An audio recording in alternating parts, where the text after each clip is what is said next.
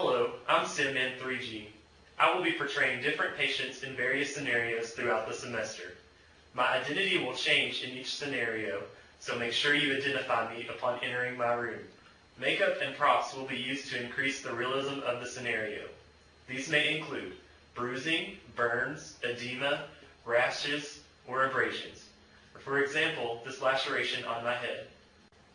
Now, for some of the basics. Make sure you always wash your hands prior to touching me.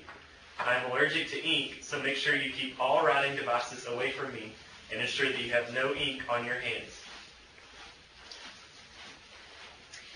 Hi, my name is Tracy. I'm going to be one of your nurses today. And I'm Tanya. Can you tell us your name? My name is Matthew. Hi, Matthew. Hello. Okay, nice to meet you. Let's begin with my clinical features. As you have noticed, I'm able to speak with you and also hear everything you say through the microphones in my ears and mounted on the ceiling. I can also see you with the assistance of 2 cameras located in each simulation suite and in the nurse's. Starting at my head, my pupils are reactive to light. Tanya will demonstrate this feature with a pen light.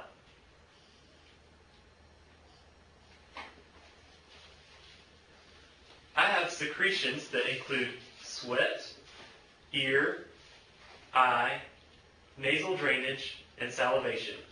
I can even have bleeding wounds on various parts of my body. Today, I have a scalp laceration.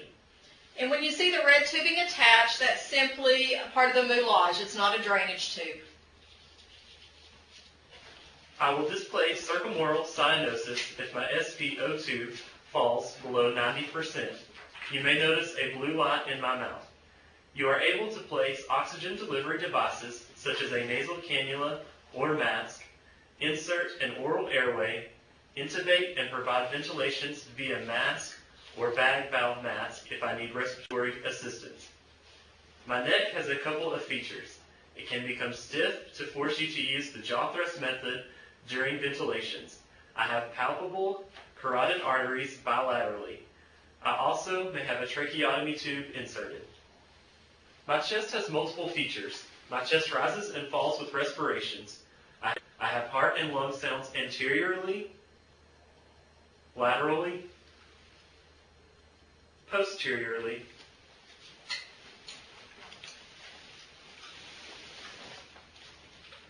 in order for you to adequately hear my heart and lung sounds, I will stop the movement in my chest so that you do not hear any interference from my mechanical parts.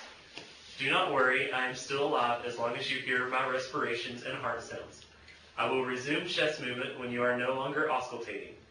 You will not be able to assess blood pressure or pulses when my chest is not moving. I have advanced features that allow ECG cables to connect to me in order to monitor heart rhythms.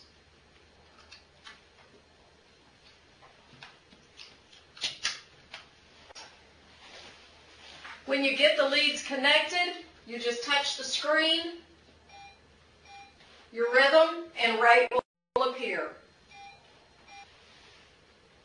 Chest compressions may be performed, and I will be able to monitor your performance to let you know if they are adequate. I also may be defibrillated if necessary.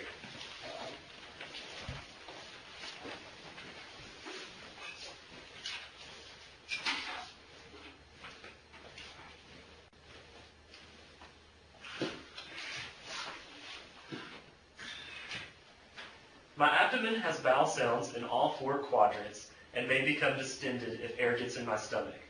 I can also urinate spontaneously and provide urine return upon insertion of a catheter. I may have male or female genitalia. My extremities have bilateral pulses at the radial, femoral, popliteal,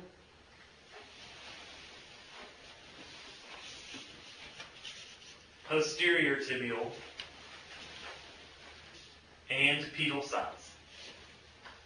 I have a brachial pulse on my left upper arm. I only have blood pressure in my left arm.